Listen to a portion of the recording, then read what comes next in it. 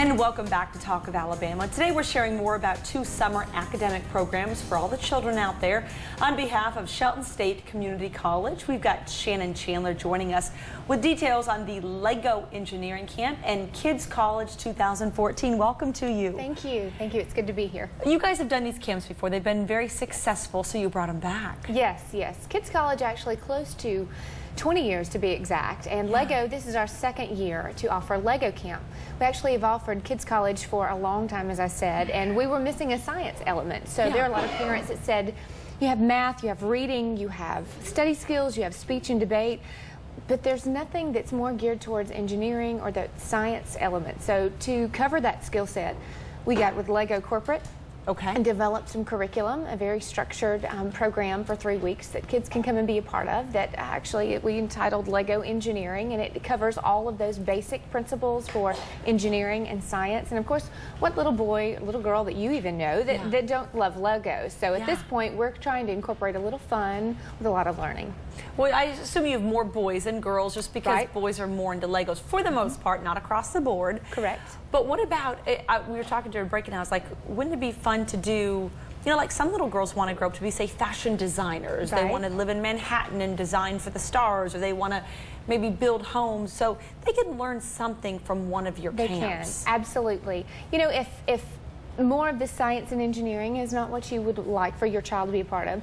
In June, we offer Kidz College in July, and that runs the gamut. We offer a wide variety of academic classes as well as fun classes, and sometimes we have parents that will say, we know that you need a little help, a little remedial help in algebra, so let's do this. You take a remedial class, and then I'll let you take a cooking or an art class. So it's kind of a catch-22. That's very nice. And what can parents expect if they send their kids to one of these camps? What can they expect through it and at the end of it? Well, one of the biggest benefits for us as far as providing this Lego camp is that we have Lego certified instructors. So these teachers are actually trained on behalf of Lego Education at Lego Corporate. So from the get-go, they're getting the highest quality instruction, and we limit our number of children in the classroom so that your student-teacher ratio is not what it's like in a normal classroom. So you have more one-on-one time. You have more opportunities to ask a question and become engaged and get involved. Obviously, in the Lego camp, there's a lot of cooperative learning stations. They learn team building skills and leadership opportunities for each and every age group. We start at age 5, and we actually go through high school. In Lego Camp this year, we are actually offering a couple of curriculum programs that are being offered in science and chemistry classes at Yale and Stanford. So we were very excited to get our hands on those materials. And then you have Kidz College in July. So we start at age 4 and we cap out at the 10th grade. And there are parents that use it for remedial purposes, and there are parents that use it for preparatory purposes. Obviously, at the end of Lego Camp, the child will be Lego certified and they'll have their nice certificate. So it's fun-filled learning. On the other hand, Kidz College, we do an assessment test the very first day. It's more of an intense course of study. We limit those classrooms to 12 students so that the student-teacher ratio, again, is better. And at the end of the 3-week program, a parent will be given a progress report. We encourage them from the get-go to give us any kind of literacy scores, test scores, STAR scores, standardized tests that you can get your hands on to help us better equate where your child is at. So there's no wasting time, if you will. And at the end of the 3-week program, the parents get a progress report that tells you where a child started, what was worked on in class, and things that they can work on at home before school starts. So if people at home want to get involved, if they want to send their student or their child, how do they do so?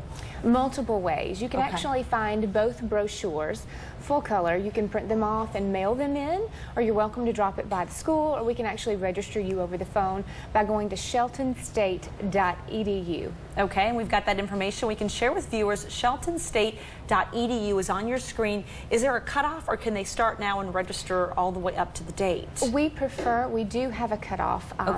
Lego Camp actually starts June the 9th, and I would like to cut it off that Monday. However, because you can register for certain weeks and not the entirety, obviously we will take them as long as we have spots available, and there is a limit. So I encourage everyone to continue to send in their registrations and call for more information. And do it now. Again, sheltonstate.edu for more information, or if you've got questions, you can simply call them, email them, or look them up on their website. Thank you so much for being here. Thank you. We appreciate it. Yeah, really nice camps. 2 opportunities to learn and have fun. Okay.